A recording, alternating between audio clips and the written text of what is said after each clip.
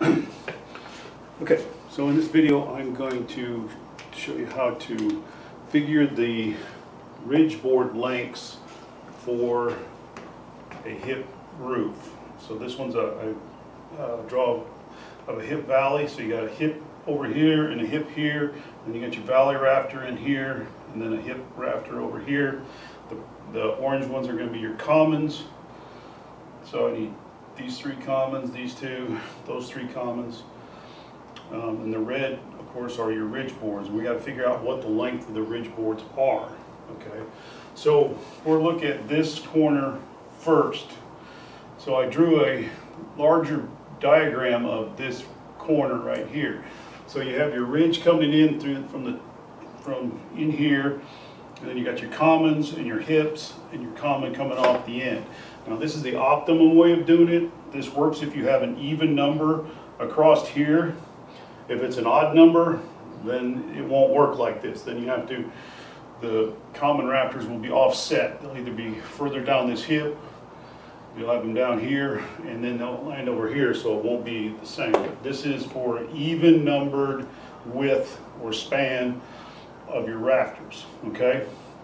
So to figure out this rafter length right here, what you're going to do is you're going to take the length of the structure, so it's 16 feet from here to here, because I got hips on this end and hip on this end that are the same. So I have 16 feet, and then I'm going to subtract the width of the building, which is the span. So I'm going to subtract 8 feet. That gives me 8 feet, okay? But that is not the distance or the length that you cut the ridge board because of the measuring point. All right, all of these have to fit together, and so you have to measure off of this point. So everything to work, this ridge has to be a little bit longer, these are going to be a little bit shorter. Okay, so from a previous video I show you how to figure common rafters and hip rafters. In the common rafters you subtract off 3/4 of an inch when you lay out the rafter, and for the hips you subtract off 1 1/16 inches.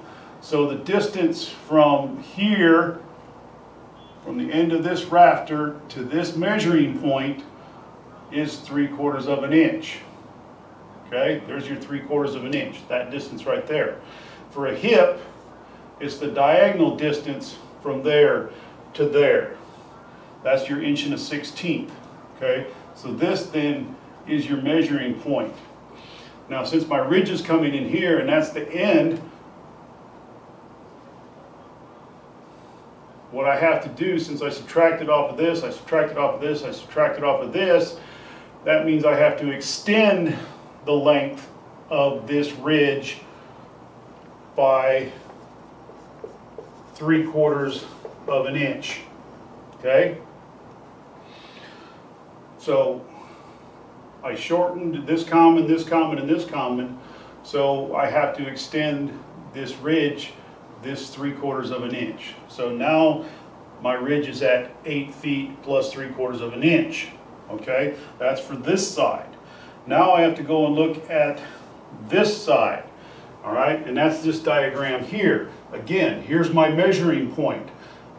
I've cut off 3/4 off of this common, and 3/4 off of this common, and 1 1/16 inches off of this, and 1 1/16 inches off of this, so that my measuring point is here. And again, this is the ridge. This ridge right here is this ridge right here. So it's coming in there.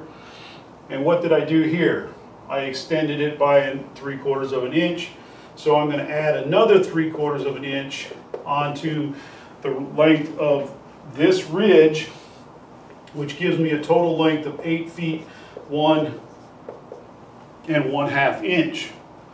So that would be, I'm going to show you how to mark it off here in a minute, but that would be this longer board. Okay. Now I'm going to look at this other ridge board. So this drawing right here is this drawing right here. Here's my ridge coming in, shortened 3/4, 1 1/16, 3/4, right? So what did I do with this end of the ridge board? I added 3/4 of an inch. All right, but here, coming into here, I didn't add 3/4 of an inch. I actually subtracted off 3/4 of an inch because it's supposed to go to here, but it only goes to here. So in this case, I have to subtract off 3/4 of an inch. So if I take minus 3/4 on this end and plus 3/4 on that end, they're going to cancel each other out. That gives me a total. This one will be 8 feet, 1.5.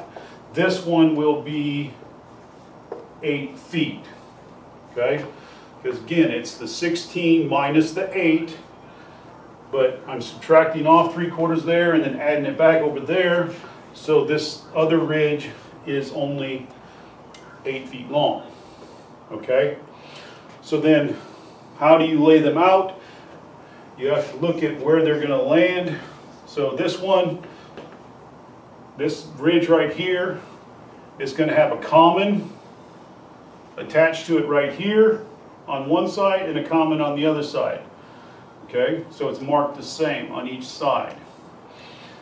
Then you would go, most rafters are 2 feet, I'll write a little bigger, 2 feet on center. So then I would go over 2 feet.